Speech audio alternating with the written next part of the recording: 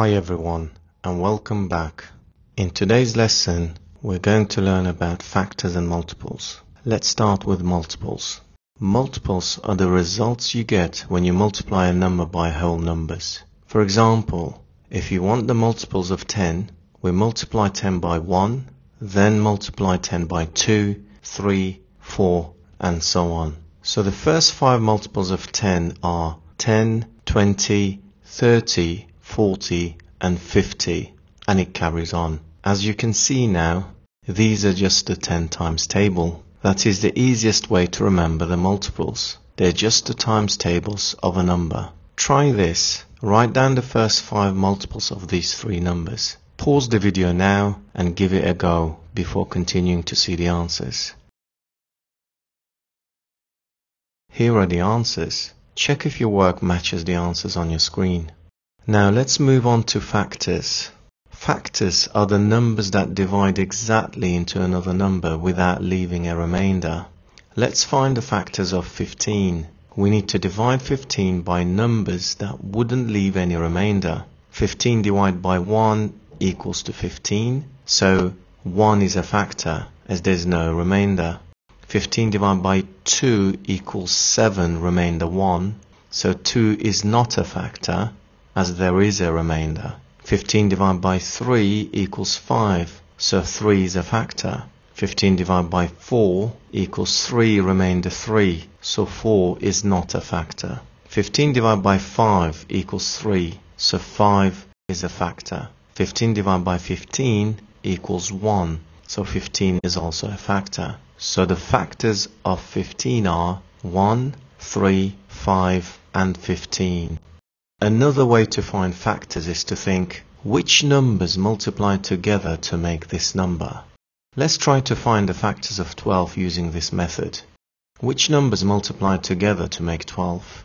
1 times 12, 2 times 6, 3 times 4. So the factors of 12 are 1, 2, 3, 4, 6 and 12. Now it's your turn. Pause the video and try to find the factors of 10 and 20.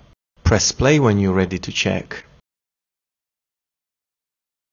Here are the answers. Check if your work matches the answers on your screen. One of the biggest challenges is that students often mix up factors and multiples. So let's compare them side by side with the number 10. Factors of 10 are numbers that go into 10. 1, 2, 5 and 10.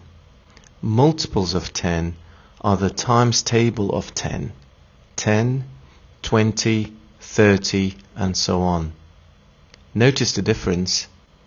Factors are less than or equal to the number, whereas multiples are greater than or equal to that number.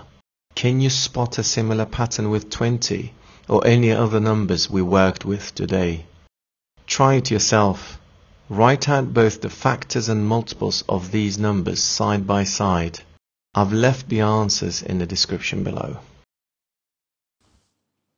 If you're thinking, how is this relevant to real life? Imagine you ordered a pizza with 12 slices. Factors are the numbers of friends you can share the pizza with fairly, with no slices left over. You could share with 1, 2, 3, 4, 6 or 12 friends, so those are the factors of 12. Now imagine you buy muffins in boxes of 4. The multiples of 4 are the total number of muffins you can buy if you keep buying more. In other words, you can buy 4 muffins, 8 muffins, or 12, 16. As you can see, these are the multiples of 4. I hope you found this video helpful. Please give it a thumbs up and subscribe for more GCSE maths tutorials. Thanks for watching and see you in the next lesson.